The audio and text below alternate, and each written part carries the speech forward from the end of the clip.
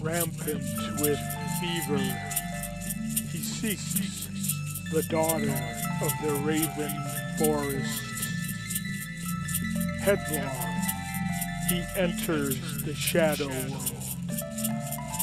Her bites upon his cheek. Tree to tree he runs, laughing as coyote. Can you see him? Reckless dancer in light of the covenant moon. Sprouting furry pointed ears, growing nocturnal eyes, forevermore to dwell in the forest black.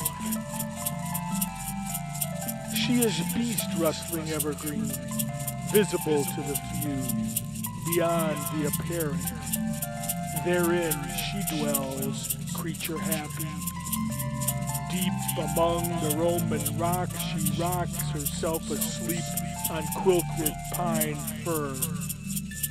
Pencil-headed jays are silenced, served dutiful as feather comforters.